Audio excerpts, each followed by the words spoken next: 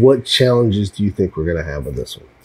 The fact that it's the size, penciled in deadline of July 31st. Okay, so we got a little over a month. Now we know it's not going to go smoothly, but just figuring out how. This is kind of like, not to scale, but scaled down version. Some of these have like all these other things on them. Us having to do that by hand is going to be challenging. And I feel like you had an idea. It's just one or two of those. Yeah. Meet Blair and Shannon, siblings and co-owners of Local Stature. Join them as they navigate the ups and downs of running a laser engraving business together. From creative projects with their laser machines to behind-the-scenes challenges. They're here to share it all. Don't forget to subscribe and follow along on their journey. We got all our measurements at Mauldin High School, and now we get to finally start working on it today. I've been like super excited to get started on this all week. When is it due again? Well, the deadline, it's like a penciled in deadline of July 31st. Okay, so we got a little over a month. Yeah. Barely. Yeah. Okay. Yeah. But we still haven't heard, which I feel like it's going to be soon, but still haven't heard that they've painted that wall yet, because we can't do anything until they paint that wall. But I think they were in that area last week. So it should be done soon so that we can get in there. So yeah, so now we got to start cutting stuff so that we can. So we got measurements. We go ahead and just make at least, we're going to make at least the numbers. Knock out this week. And then we've also have to do the sign and the Maverick head. And so, and start burning the plaques too. It was just one or two of those. Yeah, no. I've been like, here, let me show you. I've had like this ridiculous system because it's 529 of them that need to be replaced. And so I've had this 450. Yeah, no, it turns out it was 520. She found some that had not even been put up yet.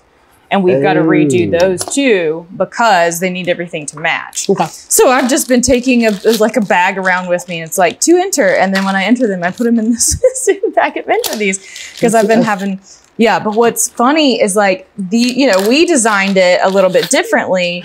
Your entered bag is so small. This is this section. I've done lots and lots and lots, but like what's different is, so like we designed it with just pretty much like the name and the class on there. And then, but some of these have like all these other things on them. And so that has been kind of taking up a little bit more time because I'm trying to like make sure that that looks good, keep it as uniform as possible. Because there's also some that's like in honor of or in memory of, or, or it's like mom and dad were like, we love you, good job, so proud of you. Like they got to say all the things. So like, just trying to make that look good and line up so that we can just burn whole sheets. But I tested out where did that acrylic piece go? Whatever's sitting up here, I put down there earlier. So we got a sample. I ordered a sample piece of what we're going to use. And so then I was just kind of going through the settings of what is the most clear, but also like as fast as possible because, we have a lot to do. So it's going to be like 7 to 8 sheets that we're going to have to burn. And I think once I figured out the setting, and kind of calculated all that, it was going to be 40 hours of burning. So it's going to take a little minute, which I don't think we need, like if it comes down to it, we probably still could get it done, but if it comes down to it and we don't have them all done by the 31st, I think that's okay. As long as we have a good bit done for them to go ahead and place in there. Because the reason why she had the date July 31st is because the next week they're going to start like the open houses and all that stuff. And she's going to start promoting the selling of the plaques to people. So she wants it up there. So when everybody comes in, because everything's going to be happening in that cafeteria, in that room. So that way she can, start making money off of it, making money back and making money off of it. So. Putting orders. When you walk into the school itself, you kind of come through right at the front office, which is the cafeteria, and then there's like the main kind of walk through hallway, and you've got the library, and they've got this massive wall that's just the first thing you see. And so they just want to kind of like a really bold statement piece right there. They had somebody come in and do a mural off to the right where the kids walk through, and it is awesome. So they're kind of wanting to just eventually each hallway they're going to start adding and redoing the school. And since they repainted it, now we get a fresh wall. So we decided, we're going to do, the school was built in 1973. So we're going to do this massive, literally number 1973, kind of your collegiate font. And then we're going to put Maverick Pride, and then have the Maverick head off to the left of it. And so this thing is, what did we say, 8 foot by 20, like the whole wall's 26 foot wide, roughly. And so like the numbers are like roughly 4 by 8. Each. I know the Maverick head is like 5 feet wide. Yeah, so it's going to be pretty big. So we've got a lot of work to do. This is kind of like, not to scale, but scaled down version. So this would be like Does it have a Maverick what head? It would look. Yeah, it's right here. It fell in the. The only difference would be I had to paint this orange, and so like the outsides of it will actually not be orange, but the tiles will be orange. And so this will kind of be like what it looks like once it's completely filled with all the plaques. But the background will look like this, and then there will be another layer on top with the plaques kind of inset into it.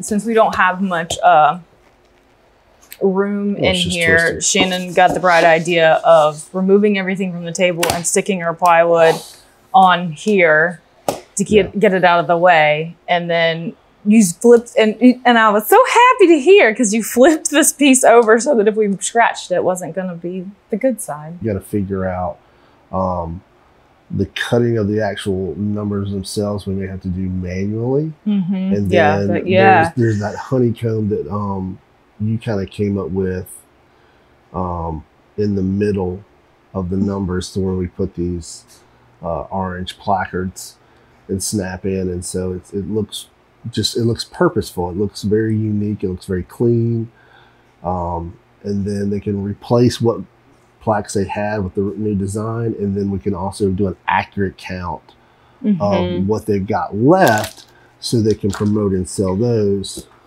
over the next, I guess, year or two. Yeah. And so it's gonna look awesome. I know. So, I'm excited about it. Yeah. And actually I think you came up with like the grid and the honeycomb part. Who knows? Yeah. I think you came up with that idea, and then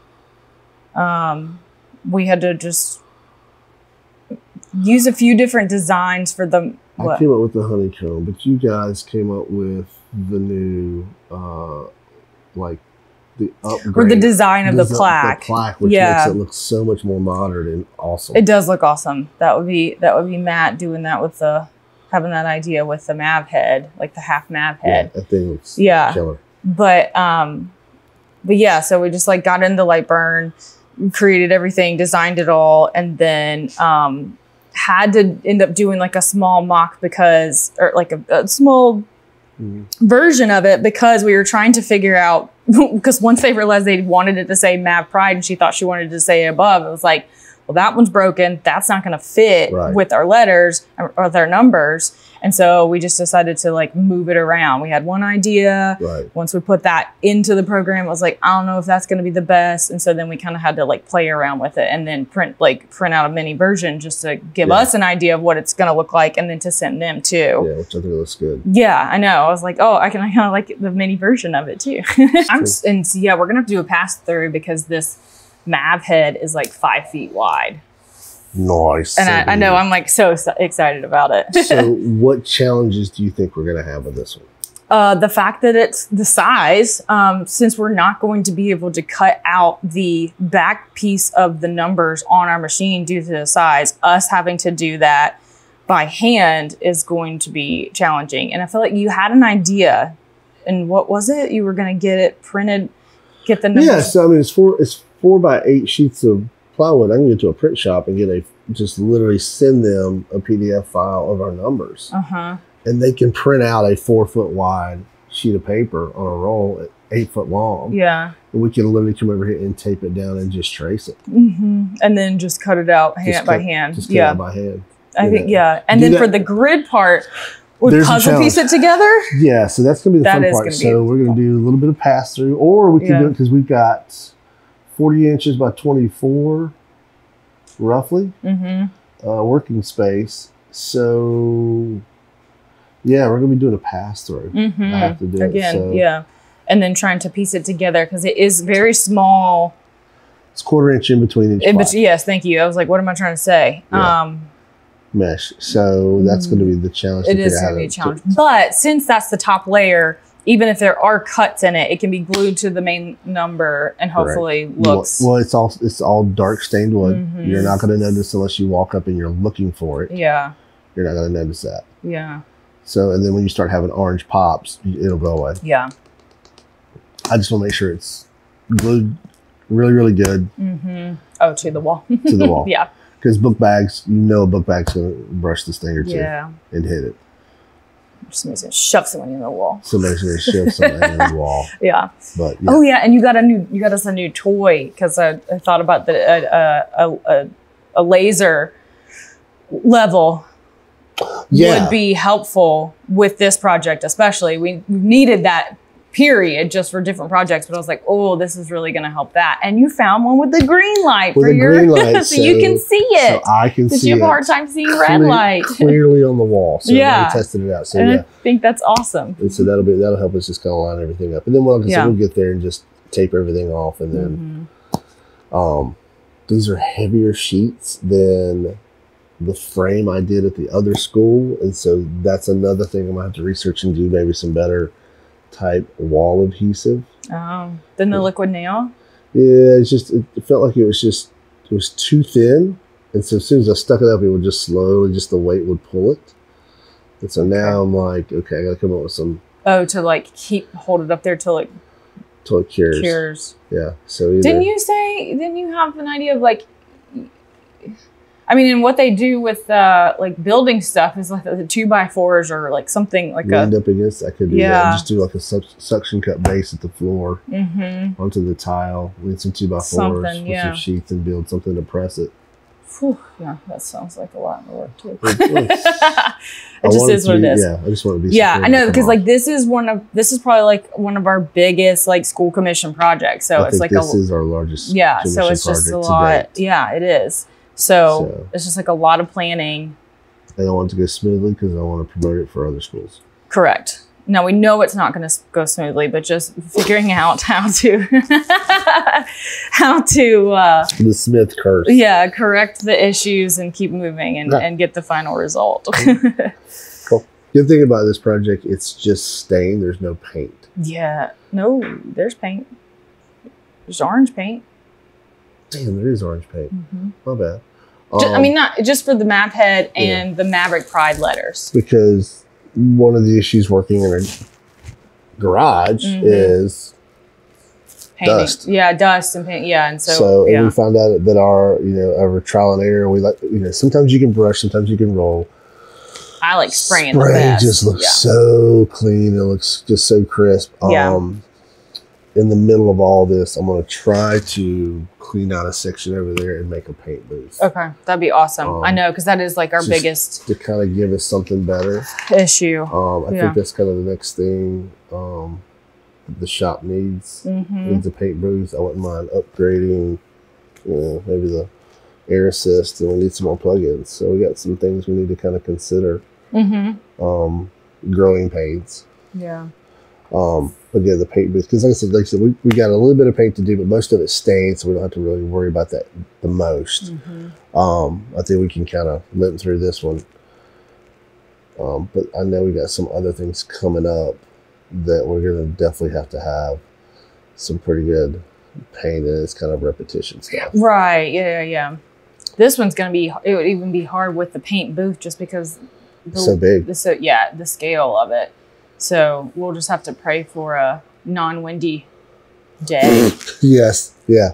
Because I remember when we were doing, what were we doing? Oh, when we made all the door decals. It was hot. And it was hot and it was windy and like crap was just flying into it all. Bugs were flying into it. Every bug was like, that smells delicious. Yeah, and it's bright and it's beautiful because it was orange. It was orange, and they wanted to check it out. So it was a nightmare. Bugs. So that's another thing we're going to have to worry about. Yeah. other than that, like I said, I need to go to a print shop. And probably, and honestly, just like an Office Depot or Staples or something like that, and see if they can just print out some. Because I feel like we definitely need to like work on that. Like I know that means we'd have to store those, but I feel like that's going to be the most challenging because the rest of it is literally like it's in the design. You do this, and you're good to go. You know. Yeah, and I would literally like to. It's in the program. We could literally just build the numbers and stack them on top of each other, with nothing but cardboard in between for protection. Okay. Have them ready so they're like, hey, walls are done. Mm-hmm. We can go out there and do the measurements and go ahead and get the numbers lined up. Yeah. Mark it off with tape. Come in, put those while those are drying. Come back and do the Mauldin Maverick head and the Maverick Pride sign. Slap it up. Take the other stuff down. And so. Yeah. I mean, I like that. You kind of want to just spend one day doing it all.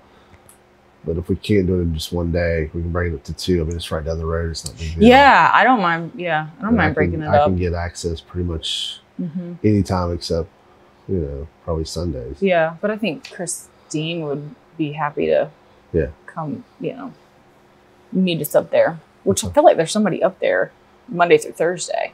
There is. Yeah. You always have a principal and a secretary. Okay, cool. So, and I know the secretary very well. She's super sweet. Oh, okay. Sweet. Miss Mary's awesome. Sweet. I'm so excited to get started. So let's figure this out.